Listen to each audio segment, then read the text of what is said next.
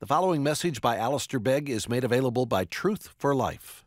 For more information, visit us online at truthforlife.org. We're going to read from Titus chapter 2, and I invite you to turn there with me. If you need to have a page number, if you go to page 989 or 999, you should be right there.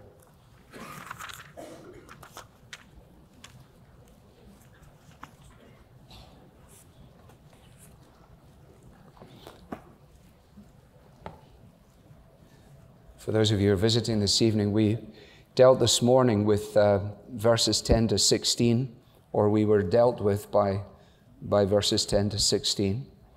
And now, well, I'll just read from the 16th verse of 1, because the chapter break is actually sends us a little off things. They profess to know God, but they deny Him by their works. They are detestable, disobedient, unfit for any good work. But as for you, teach what accords with sound doctrine. Older men are to be sober-minded, dignified, self-controlled, sound in faith, in love, and in steadfastness. Older women, likewise, are to be reverent in behavior, not slanderers or slaves to much wine. They are to teach what is good, and so train the young women to love their husbands and children, to be self-controlled, pure, working at home, kind and submissive to their own husbands, that the word of God may not be reviled. Likewise, urge the younger men to be self-controlled.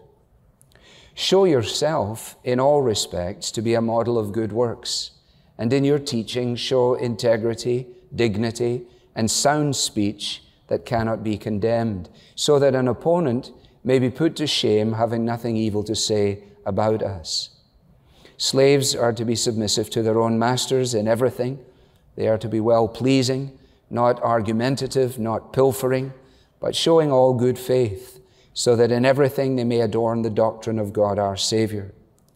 For the grace of God has appeared, bringing salvation for all people, training us to renounce ungodliness and worldly passions, and to live self-controlled, upright, and godly lives in the present age, waiting for our blessed hope, the appearing of the glory of our great God and Savior, Jesus Christ, who gave Himself for us to redeem us from all lawlessness and to purify for Himself a people for His own possession, who are zealous for good works. Declare these things, exhort, and rebuke with all authority. Let no one disregard you. Thanks be to God for His word. Just a brief prayer. Father, help us as we look briefly at this section or at part of it. Guide my words. Open our hearts, fill our minds. Make us all that you desire for us to be, we pray. For we ask it in Jesus' name. Amen. There's a sense in which this brief study now tonight serves as something of an introduction to our conference, which begins tomorrow. I understand that most of us who are here will not be there tomorrow when it begins, but nevertheless, it just turns out that it is quite fitting in that way, inasmuch as the conference theme that we have chosen is taken from Acts chapter 6, where the apostles say, we will give ourselves, or we will devote ourselves to prayer and to the ministry of the Word. And here, of course, in this second chapter of Titus, in the midst of all the other aspects that are addressed, Paul is giving very clear directions to Titus himself concerning his role in relationship to the edification, the instruction, and the encouragement of those who are under his care. And so what I'd like to do this evening is isolate from the body of the text just the statements that appear to be made directly to Titus as the pastor. I do so with a measure of trepidation, hesitancy, because I recall being present somewhere, I don't remember where it was, when the preacher set about to rearrange the way in which he dealt with the text. And I remember some elderly gentleman nudging the person next to him and saying in a loud enough voice for everybody to hear, if the Holy Spirit had wanted it written that way, he would have done so. In other words, don't you fiddle around with it. Well, I'm not suggesting that this is a better way for the Bible to have been written, but I think it's a helpful way for us to understand Paul's word to Titus. And a word not only to Titus, but a word to the pastors, and in turn a word to those of us who pray for our pastors, who care for them, and who want to think sensibly about the way in which we can be of encouragement to them. So let us just begin at the first verse as he exhorts him, first of all, to teach what accords with sound doctrine. And I try to emphasize the phrase with which the sentence begins. The verse begins, but as for you. And Paul is making it clear that the approach of Titus must be markedly different from the approach that has been taken by these insubordinate and empty talkers, who we saw this morning are guilty of disrupting and ruining households of people as a result of their false teaching and their false motives. Titus is to be a teacher. It's very clear, it comes again and again, and we ought not to miss the obvious when we're reading our Bibles. Titus, you are to teach. You are to teach. Your mouth is to be consecrated to the service of your master. Not only are you to teach, but you are to teach sound doctrine. And actually, in the Greek, there is the definite article there, which isn't translated here in the ESV. In other words, it reads, you are to teach what accords with this sound doctrine. Now, that may seem insignificant, but I don't think it is, because it is just one of the phrases that is used interchangeably by Paul, the trustworthy message, the good deposit, the gospel itself, and in this instance, this sound doctrine. And that definite article sends us in the direction of understanding that what he's saying there is that there is a body of teaching, there is a deposit, if you like, the apostolic gospel, the gospel itself, which is to be the substance of the pastor's ministry. And we'll be trying to tease that out in measure in the next few days, and recognizing that not only does the Bible tell the pastor to teach, but it also tells the pastor what he is to teach. Teach sound doctrine, and teach what accords with sound doctrine. And teach that which flows from sound doctrine, that which ties in with sound doctrine, that which harmonizes, if you like, with the gospel. And as Titus would have had this read out loud, presumably for the people who were present, those that were sitting there listening to whoever read it out for them would be saying to themselves, well, that is a reminder to us to pray for our pastor, to pray that he teaches, and that he teaches sound doctrine, and that he doesn't go off on dreadful tangents and rabbit trails and his own theories and ideas, but he actually teaches what accords with sound doctrine. And it is a reminder, isn't it, of the fact that for effective preaching to take place, you need not only a prayerful pastor, but you also need a praying congregation, praying to the same end, that the ministry of God's Word would be marked by these things. Now, you will notice here, if you're alert, and I take it that you are, that instead of beginning, as is his norm, with doctrinal indicatives, he actually leaves those things until later on, down in verse 11 and on, and instead he's beginning here with all of these moral imperatives. Now, that may just seem like a mouthful, but we understand that. We use the phraseology all the time, don't we?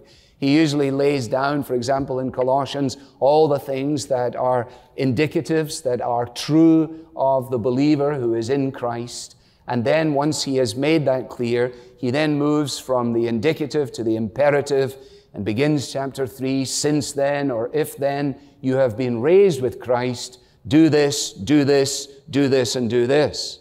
Well, in this instance, he's actually reversing it, and he's leading with these directives. If you jump down to verse 7, we'll be coming back to the instruction, not tonight, that is given to these various ages and gender brackets within the congregation there in Crete. We'll come back to that. But we're looking just at what he says to Titus. If you go down to verse 7, there you have it. Show yourself in all respects to be a model of good works. And we'll just stay with teaching for a moment. And in your teaching, show integrity, dignity, and sound speech that cannot be condemned, the purpose being that no opponent will be anything other than shamed because they will have nothing bad to say concerning it. Now, this is a high calling, is it not? It's a high standard that in his teaching he is to show integrity. In other words, once again, in contrast to these folks who were full of hot air and full of nonsense, you will remember, as we saw this morning, that they were motivated by shameful gain. Paul points out that behind a lot of what they were doing was a desire to line their own nest. And so he says, now Titus, as for you, not only are you to teach in this way, but your teaching must always be marked by integrity. You cannot allow yourself to succumb to the corrupting influence of ill-gotten gain. You dare not do it. And presumably there was the temptation to do it in the first century. There is definitely the temptation to do it in the 21st century. And I have never been anywhere in the world where the temptation is as great as right here in the continental United States. And it abounds. And therefore, the only way that we can handle it is to do what the Bible says, to make this a mark and a standard and a controlling influence. There mustn't be any cunning. There must be no tampering. There must be no distortion. There must be no delusion. It's very similar, isn't it, to what he says to the Corinthians, where in 2 Corinthians 4, he distinguishes himself and his colleagues from the ministry of those who are charlatans. And he says, therefore, having this ministry by the mercy of God, we don't lose heart. And then he says this, we have renounced disgraceful, underhanded ways. What does he mean we've renounced them? Well, we've said we're not going to engage in them. We know that it goes on, he says. We refuse to practice cunning or to tamper with God's word, but by the open statement of the truth, we would commend ourselves to everyone's conscience in the sight of God. And so here he is, true to his own precept. The pattern of his life bears testimony to that which he now urges upon Titus. Titus, make sure that your teaching is marked by integrity. Also, by dignity. By dignity. If integrity answers the question, why are you doing what you're doing? Not for ill-gotten gain, not as a result of manipulative processes, then the dignity issue is about how you do what you do. In other words, that there should be about the teaching of the Bible, there should be about what he's engaging in, a seriousness, if you like, a gravitas. Now, that's not the same as a dolefulness or a sort of manufactured sense of awesomeness. But the awareness should be present in the opening up of the Bible that we haven't gathered here to be entertained by Titus. We haven't come here to hear the views of Titus, but that we have gathered in the presence of God before the instruction of the Word of God, and we recognize that he raises up vessels, mouthpieces for himself. Now that raises all kinds of questions about the nature of dignity into which I do not plan to go. But it is, if you like, borne out in a quote that I was searching for, and I love the internet for this, so I was able to get it immediately. And I've quoted it to you before, but it's this kind of thing, isn't it? Where in Hamlet, they come on the gravediggers. If you remember, they're clowns. And Shakespeare likes to have a little humor in his drama. So we come on the gravediggers, and they're singing, and they're whistling, and they're joking. And Hamlet says, has this fellow no feeling of his business? Has this fellow no feeling of his business that he sings at grave digging? And Horatio says, custom hath made of it in him a property of easiness. Custom hath made of it in him a property of easiness. In other words, you don't expect the grave diggers to cry at every grave they're digging. But you do expect that the solemnity of their task will impinge upon them in such a way that we don't anticipate finding them fooling around and making fun of that which is of such a serious nature. It is a reminder, isn't it? And it is a warning to different personality types to make sure that custom, the routine nature of doing this again and again and again, and Sunday and Sunday and Sunday, and 3 services and 4 services, times all the weeks in the year, times all the years. Because you see, the greatest danger that is represented for us is the danger that comes when it becomes increasingly easy to do what we do. When you can talk for half an hour without ever really knowing what you're on about, and manage to do it at least a couple of times without letting your listeners know that you don't. If you've taught your congregation well, you will only get by with 2. They will not stretch to a 3rd. They will call you out on it, and of course that would be very helpful.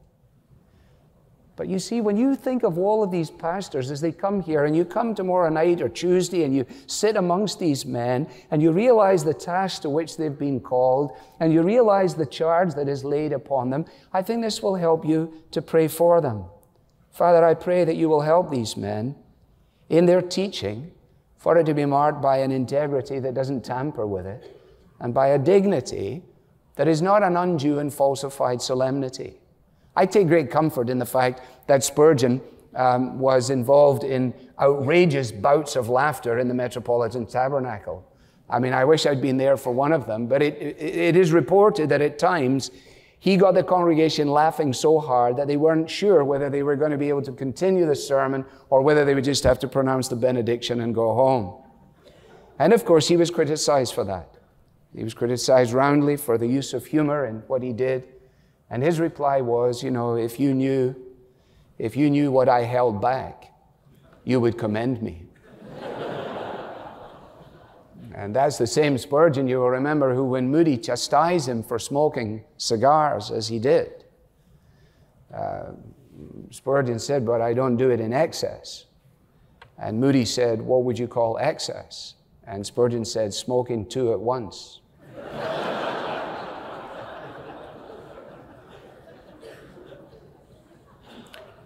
Integrity, dignity, and sound speech that cannot be condemned. Sound speech that cannot be condemned.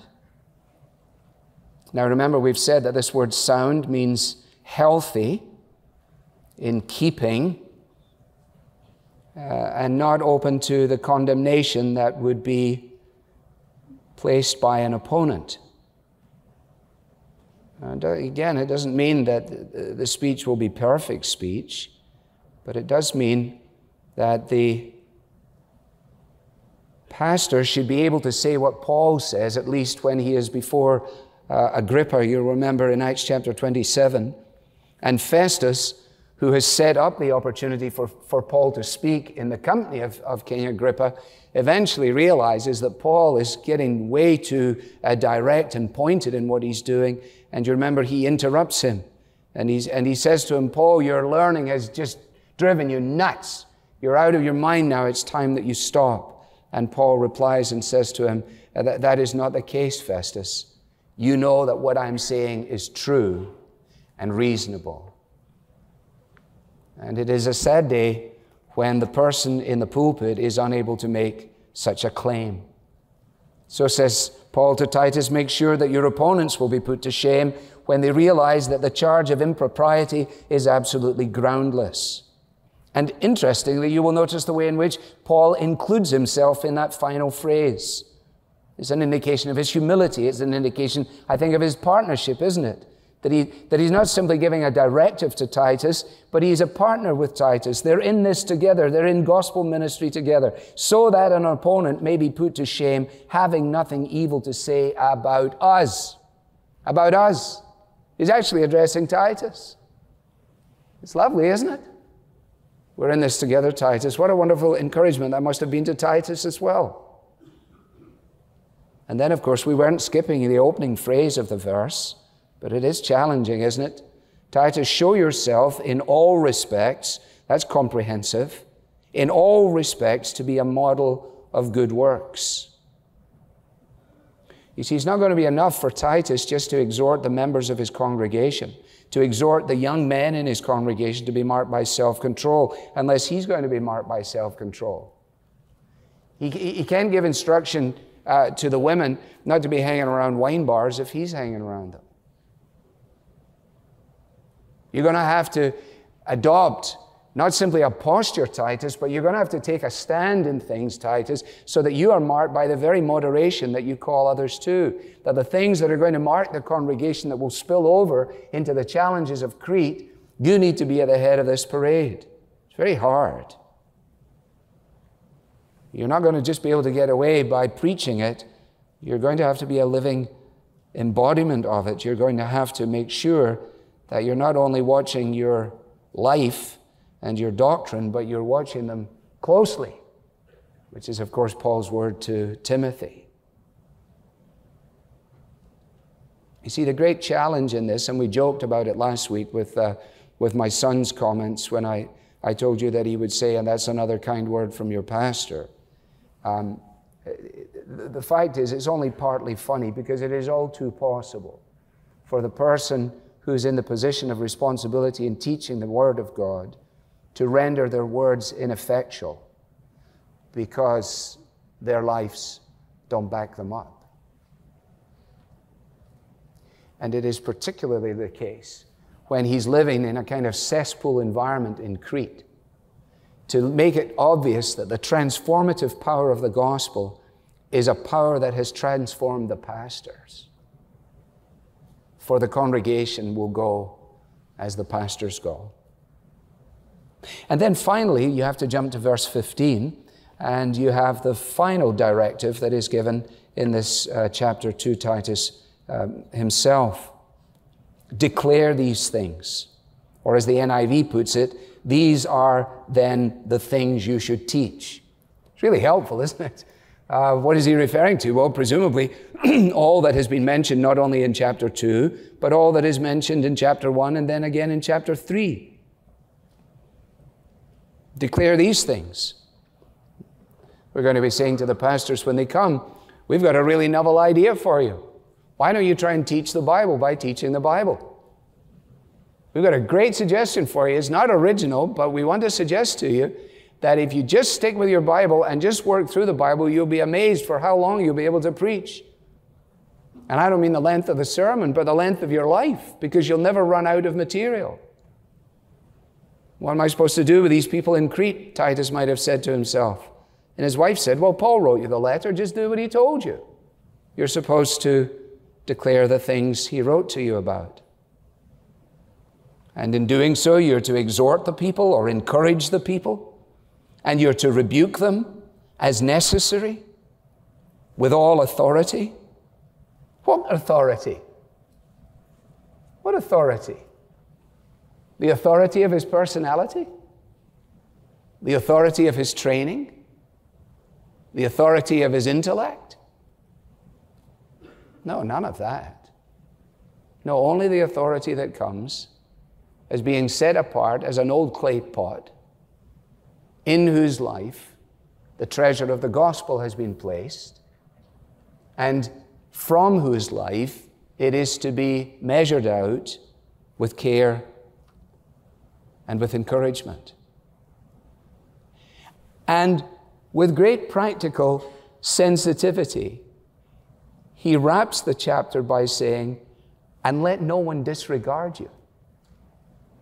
Why would he ever have to say that? Because people would disregard him. I just read the statistics for Southern Baptist churches in America. I can't remember them all, but I do remember this, that there are 100 Southern Baptist pastors that are terminated every week of the year. 100 every week. So you can multiply 100 by 52 and find out how much moving around there is. The average size of a Southern Baptist church in North America, according to the statistics, in terms of the actual attending group, is a congregation of 91. And the tenure of a pastor in a Southern Baptist church, on average, is 4 years. 4 years. Within 4 years, they've either been moved on or they've had to move on. And oftentimes, the fault will lie with the pastor, but many times the fault will lie with a congregation that has forgotten to pray, to care, to encourage, to give, and has adopted, taken to themselves, a ministry of disregard.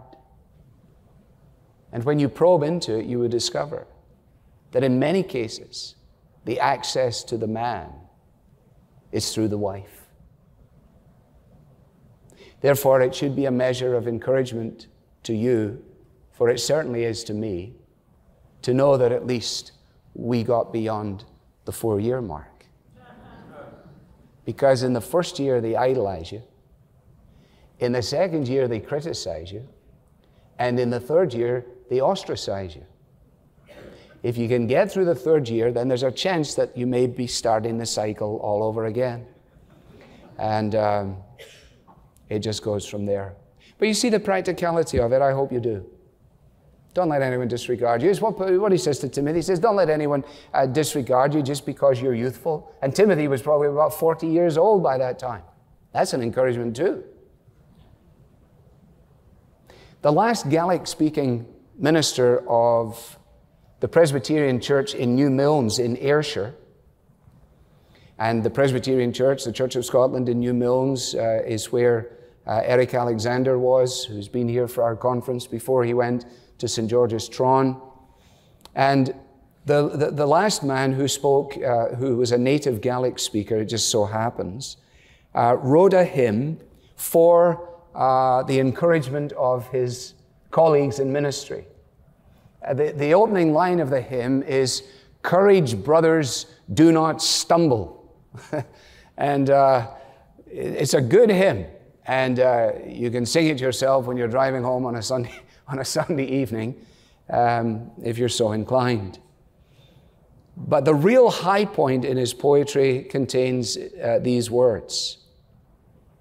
Some will hate thee, some will love thee, some will flatter, some will slight. Cease from man and look above thee. Trust in God and do what's right. Everybody won't like you. They won't like you all the time. Some of them won't like you any of the time.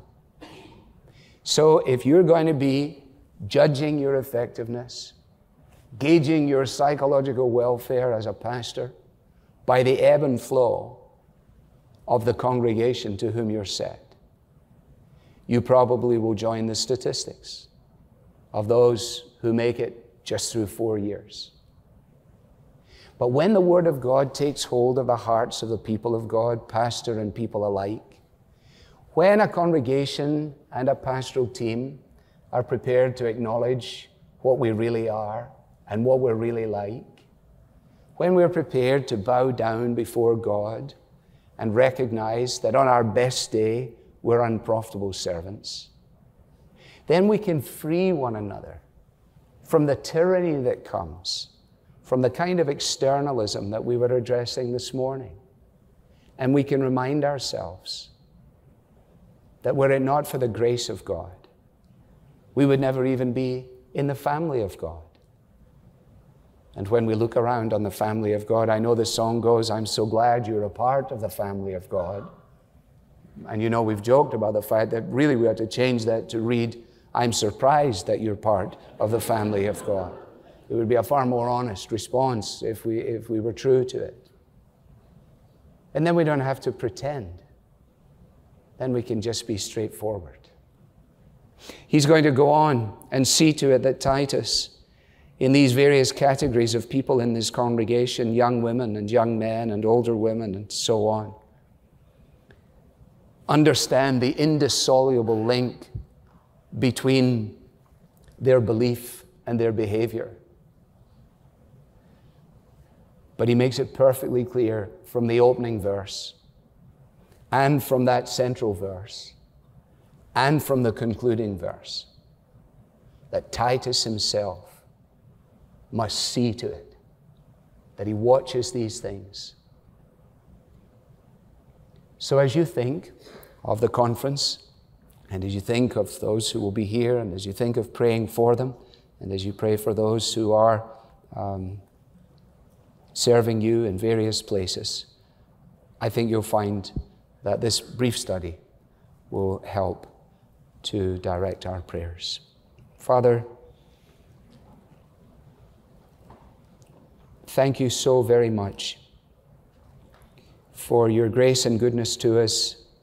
Thank you for those who have taught the Word of God to us.